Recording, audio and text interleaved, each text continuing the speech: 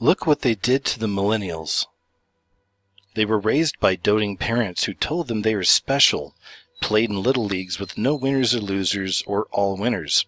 They are laden with trophies just for participating, and they think your business as usual ethic is for the birds.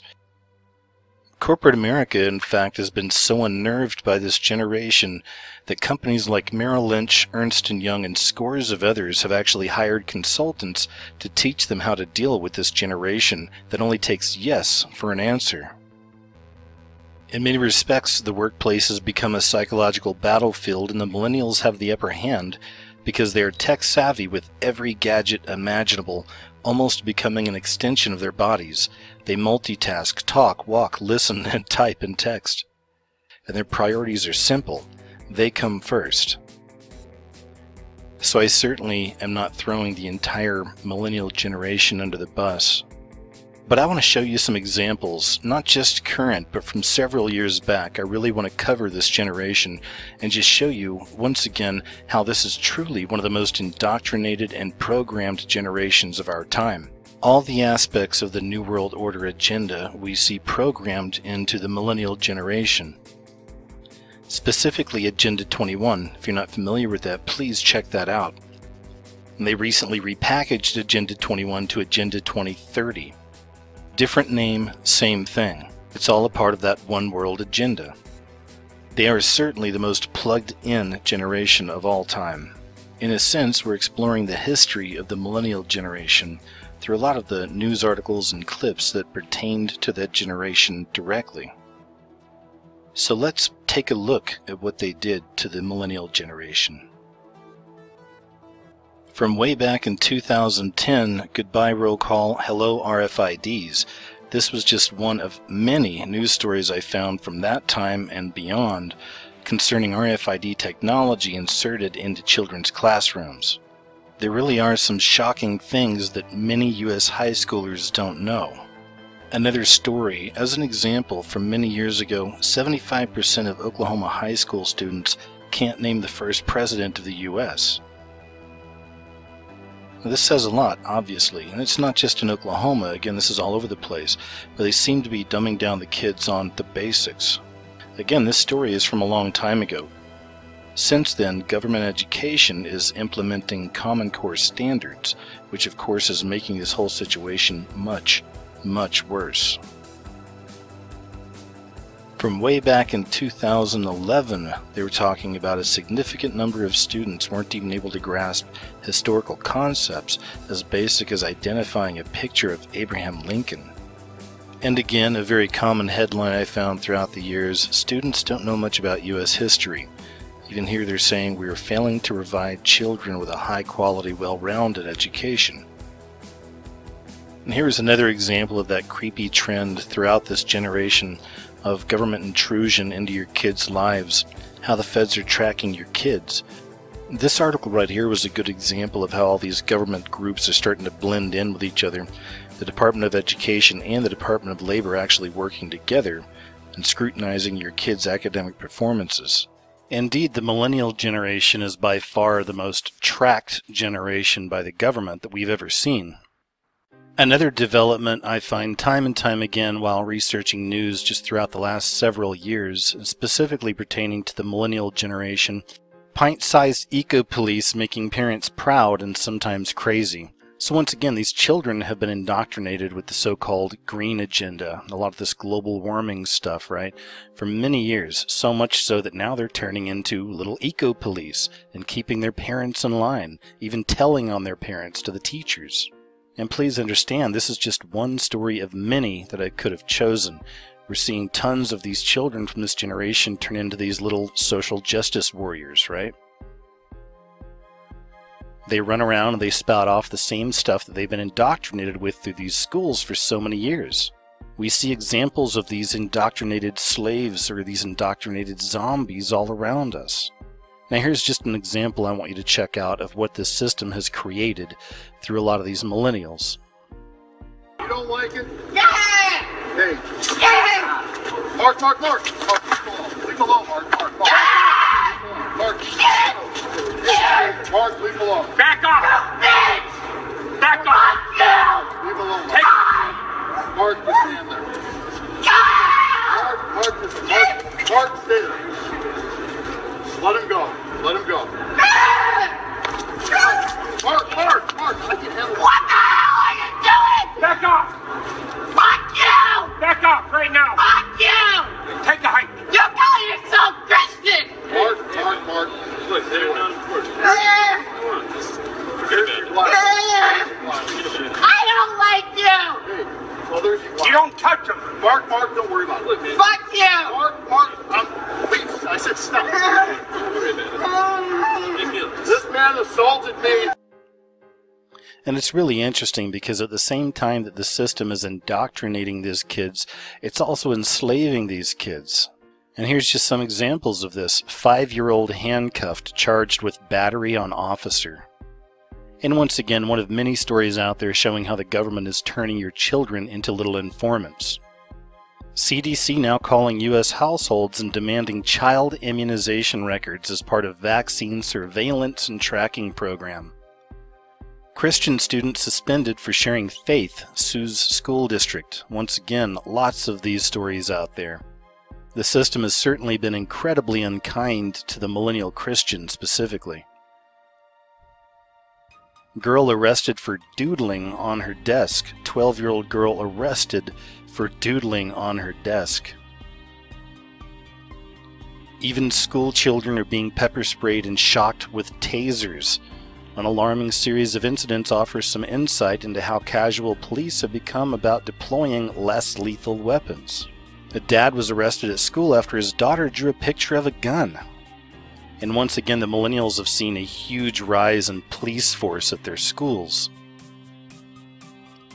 Cops summoned to Florida elementary school after girl kisses boy in physical education class.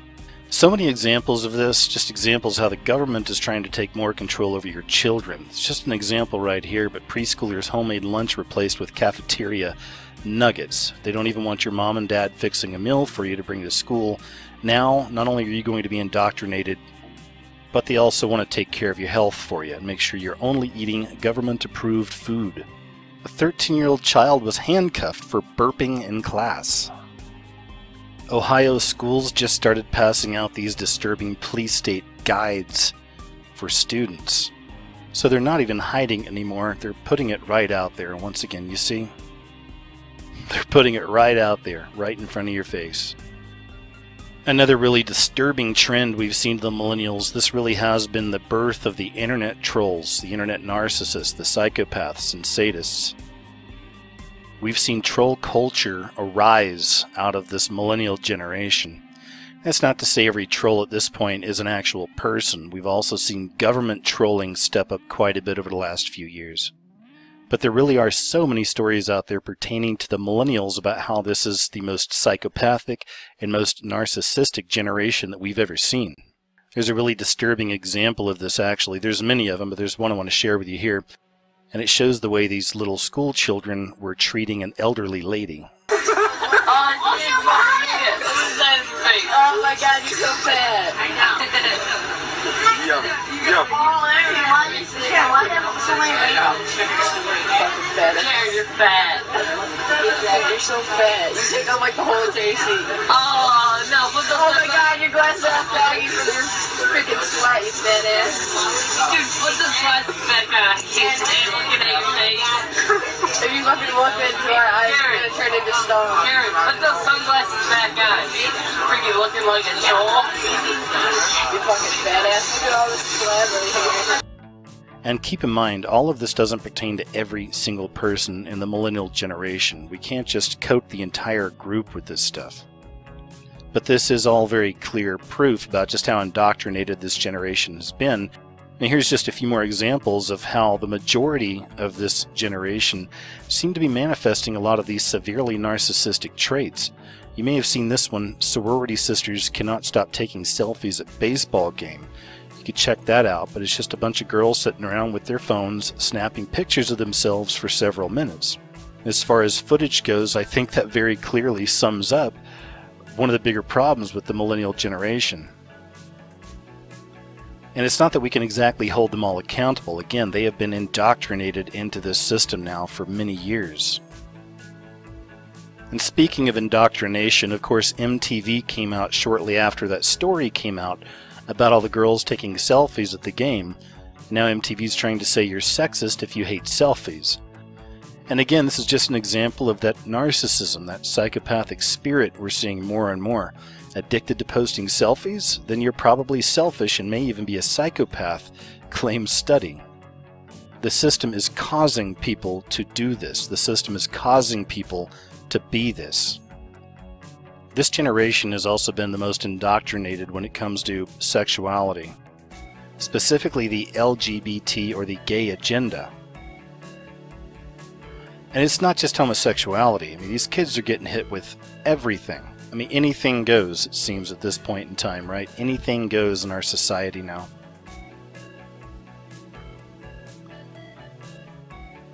But here's just another very clear example. Sexual activity between teenage girls is higher than ever before, claims new research. It says sexual activity between young girls is reported to have gone up in the last decade, while the teen pregnancy has gone down. And they find this because more girls are just fooling with each other and not even dealing with boys anymore. This should come as no surprise, folks. Again, these kids have been indoctrinated with this stuff for years now. I've said it before and I'll say it again. At this rate, within the next 5 years or so, I wouldn't be surprised if practically every child around the age of 16 everywhere is basically bisexual. And that, my friends, is exactly what this system would like to see. Gay history in U.S. classrooms, again from several years ago. No surprise, right? The indoctrination. You may have seen this one. They put a little boy in a Barbie ad because they aim to bust gender stereotypes. Again, more of the conditioning, right? And here's a picture from the ad. Activists press for mandatory gay lessons for kindergartners. That's right, folks. This is real. A big part of that indoctrination has to do with media and artists in general, or entertainment. And I've covered this subject in multiple other videos. But in this case right here, just to keep it very simple, you probably remember Katy Perry, I Kissed a Girl, right? Well, that's all part of that conditioning as well.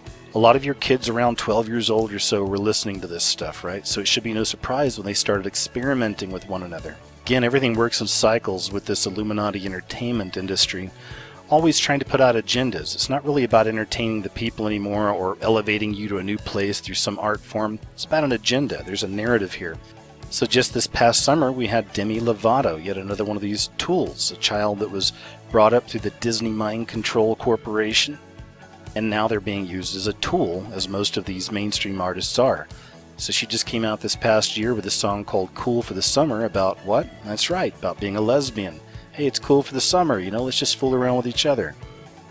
But again, you see that same idea, we see the same idea getting put out there. They're trying to indoctrinate the youth. Gay marriage to be taught in schools. Again, another one of those stories from a few years ago, and you can see where we're at now with this, right? So we see the indoctrination.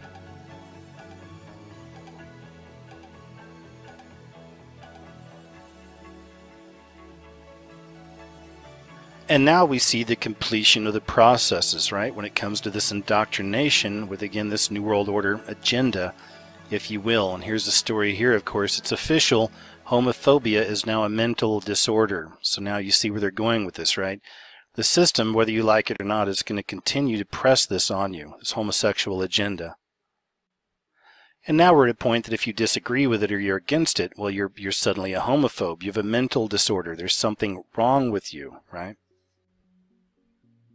And there's other examples of where our world's at, not just pertaining to the millennials, but even looking at Generation X, it's the generation just ahead of them. Is it any surprise that we are drugged into oblivion? Nearly 60% of all U.S. adults are now on prescription drugs. Middle-aged white Americans in worse health than the elderly. And something else I'd noticed just kind of on the side here, but just another example of how controlled everything seems to be in American society right now. And it really seems to be going that way all around the world as well in many respects.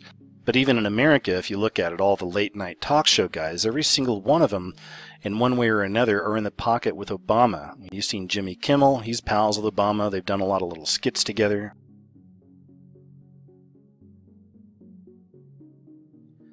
Jimmy Fallon's no different. Jimmy Fallon and Obama, of course.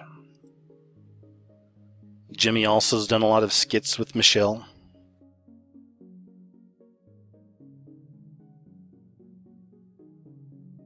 Conan O'Brien's done his time with the White House as well. Even Joel McHale from The Soup, he's done his time with the Obamas. Jon Stewart, it's pretty obvious, definitely in the pocket of the far left. Barack Obama crashes Stephen Colbert's post-Super Bowl Late Show. So again, more examples of how all of this is controlled, and it's all become much more political. Many years ago, before Obama, you didn't see presidents doing this, showing up on late-night talk shows as much as he does, or his wife does. And they might as well, because really that's all they are, personalities, running the corporation of America. But they're not even really running it. These are puppets. So why not? You might as well just be honest with it and put them out here on these talk shows and have them doing goofy skits. Because we don't take them seriously anyway, do we? Right there with the camera. Who do you think is really in control of the world's policies? The world policies? Or America's policies? Who really runs the world? Probably the Illuminati. Am I right on that one? Probably the Illuminati. And I just want to say a healthy, a big, little prop to you.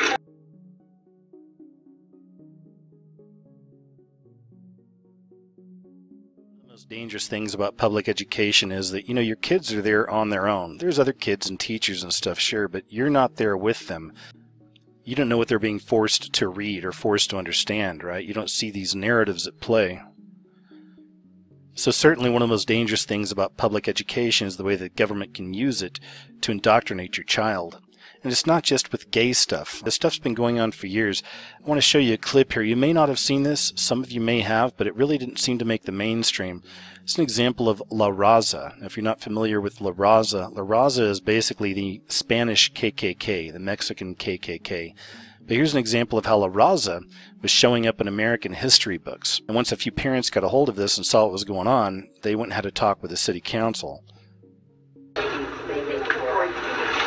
few months ago, I was sitting at a bus stop across from Tucson High. A young girl was sitting at the bus stop next to me reading a book, and we started talking.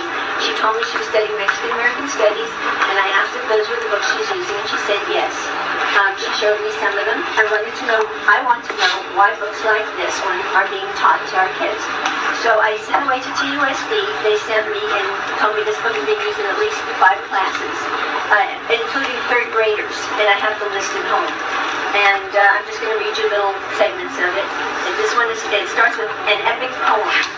I shed tears of sorrow, I sow seeds of hate. The force of tyranny of men who rule by farce and hypocrisy. In a country that has wiped out all my history, stifled all my pride. In a country that has placed a different weight of indignity upon my age-old burden back. Inferiority is the new load. My land is lost and stolen. My culture has been raped. Poverty and city living under the colonial system of the Anglo has castrated our people's culture. One note, especially to those young Chicanos, hard drugs and drug culture is an invention of the gringo because he has no culture. We have to destroy capitalism, and we have to help 5/6 of the world to destroy capitalism in order to equal all people's lives. The Declaration of Independence states that we the people have the right to revolution, the right to overthrow a government that has committed abuses and seeks complete control over the people. This is in order to clean out the corrupted, rotten officials that developed out of any type of capitalistic systems. Any country based on capitalism is based on greed. At page 72 of this book, it says radical shit. Excuse my words. Page 73, bullshit. Page 224, chingado, means fucking. This is for 3rd graders, because you also for 3rd grade civil rights. Yes, I have the list, I can show you that. Okay, today I have a message for all the people of Aztlan, to the children, the students, the workers, the masses of our people, and to the bloodsuckers, the parasites, the vampires, who are the capitalists of the world. The schools are tools of the power structure that blind and sentence our youth to a life of confusion and hypocrisy, one that preaches assimilation and practices institutional racism.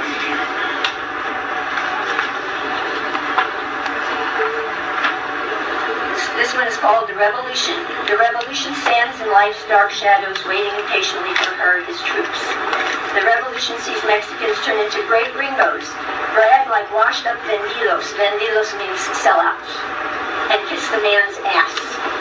Why ask about, sorry, Dr. Slegman, I'm going to ask that the language be not mentioned during public meetings. Okay. We may have young people in this room, it's inappropriate. You're right, you're right. Thank you, Dr.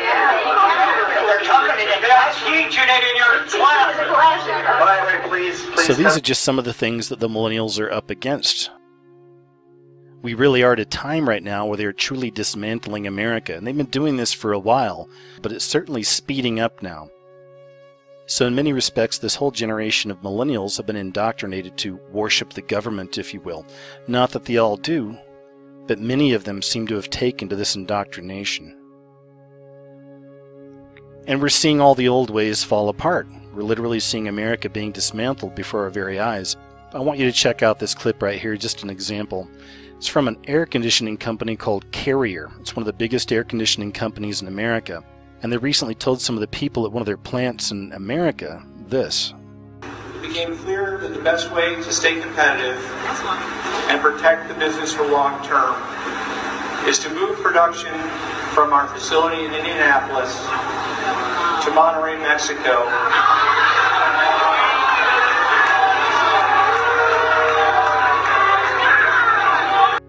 So there you have it. I just wanted to show you some examples from our recent history of what they've been doing to the millennials, how they've indoctrinated the millennials, how they've placed many of the millennials under mind control. But I hold out hope. I don't believe all millennials are a lost cause.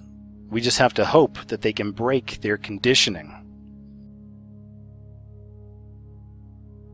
Hey, thanks for watching.